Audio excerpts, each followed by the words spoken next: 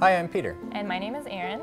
And today, Peter, I have a bit of a problem for us to deal with. All right, bring it on. So I invited one of our friends over to have pizza with us, and I also ordered 2 pizzas for us to share. But when I got the pizzas and I opened the boxes, I realized that they forgot to cut the pizzas for us. That is unfortunate. So what's the issue? So I'm kind of wondering, how can we cut these pizzas so that we all have an equal amount of pizza in the end? All right, so we do want to split the pizza evenly. We all are equally hungry. Yes, we want to be fair.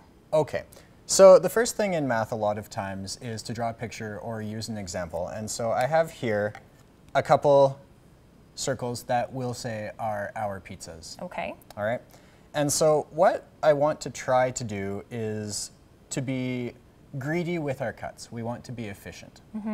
So I'm going to make the least possible number of cuts. Okay, and how would you start that off?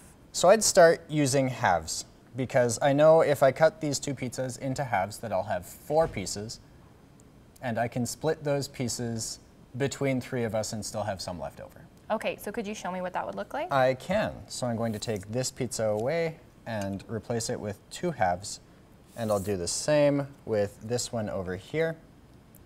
And so now I have 2 pizzas cut into half.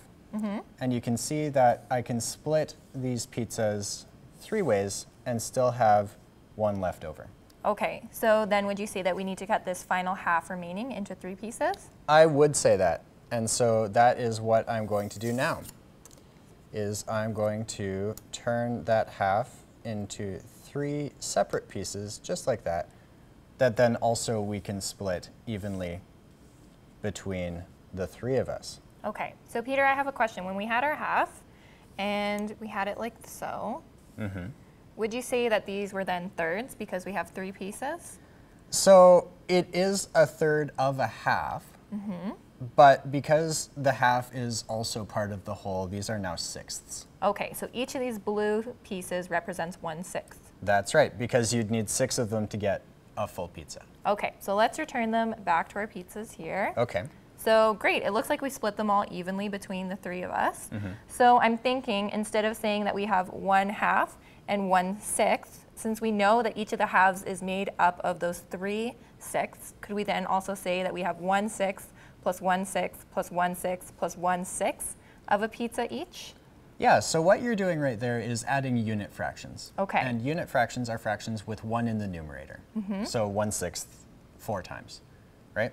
And something that we can do with unit fractions is create Egyptian fractions. Okay, so tell me a bit more about that. So Egyptian fractions are fractions that are a sum of unique positive unit fractions, Okay. which means that we aren't allowed to repeat. All right, so when I was repeating 1/6 4 times and adding those together, that would not be an Egyptian fraction. That would not fly for the Egyptians, no. Okay, what about how we have it here, which is 1/2 plus 1/6? That works out just fine. Okay. Well, Peter, thanks so much for helping me split our pizzas evenly amongst the 3 of us. You're very welcome.